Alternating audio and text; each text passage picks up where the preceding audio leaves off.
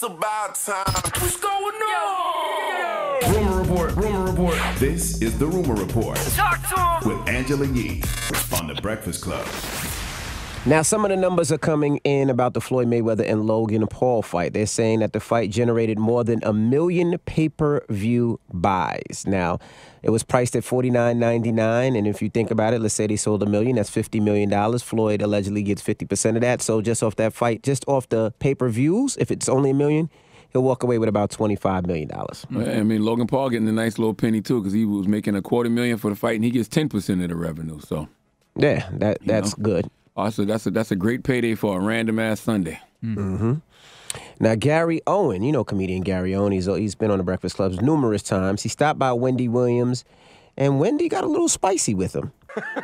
The first time we met, think like a man, but I was married, you were married. Oh, yeah. You know, but you never looked at me that way, but I was looking like, okay, who is that? Oh, really? I'm married at that time. I'm not dead. Oh, wow. And that's shocking with all the attractive men on Think Like a Man. That's kind of shocking. no, you stuck out to me. Really? Oh gosh, she's nervous. Wow. Wendy taking this white boy summer thing a little too literal. God damn. Goodness Jesus gracious. Christ, Wendy. Well, Gary Owen also talks about his divorce. His divorce has been all over social media, so he discusses it a little bit. I'm not officially divorced. Well, I read the internet. Okay, 23 years of marriage. No, we were together 23 years. Okay, married for? Married for a little over 17. Okay, and you've got children. We have adults. Yeah. Yeah, we have adults. I just want to make sure there's no child support in the divorce. Oh, okay. No, for real, because it got out there that I'm a deadbeat dad. She put that on. Yeah, but our kids are adults. Yeah. So I don't. What happened with the marriage, if you don't mind me asking? I can't. Okay, I can't. Did you cheat? I've been Did she cheat? silent. I've been silent the whole time because social media is like a soap opera. Right. And I was a guest. Right. With the divorce. I don't plan on being a regular cast member. Right. But we can talk now. Go. What happened? But my lawyer doesn't want me saying anything. Right? Okay. Because, we got a lot legal stuff we got to go through. But I'll just say there's a big twist to my divorce that a lot of people don't know about. It's a doozy. But I can't speak on it yet. But it's big. Gary should be respectful.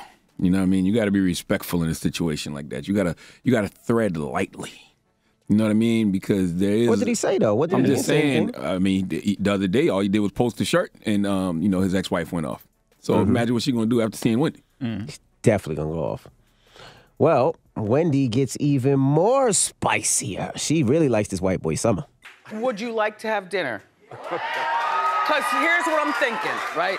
We go to Fresco by Scotto, where I was last night. Let me tell you something. You're gonna melt at the food. Really? All right, just say no. Tell me about your movie. He's not saying yes. I'm not saying, listen, what I'm not gonna do, I'm not saying yes, no on the air. Okay. Because that's how more rumors get started. And I'm in enough rumors as it is. Yeah, but I can clear this up. I got the purple chair every day. Oh, that's right. So it's like, yeah, you saw me ask him out. We went to Scotto. We had a good time. Then he took his Uber back to his hotel, and I took, my car back to my apartment. Right. Yeah. Separate. Yeah. Okay, that's We can see you, Wendy. You're on TV. If that was flipped, if that was a dude doing that to a girl. Oh, it would be so uncomfortable. Oh, it'd be World War III out here. Yeah, absolutely, 100%. But we know double standards exist, Ramos. Sorry, young man. You just learning this? It's uncomfortable. Sheesh.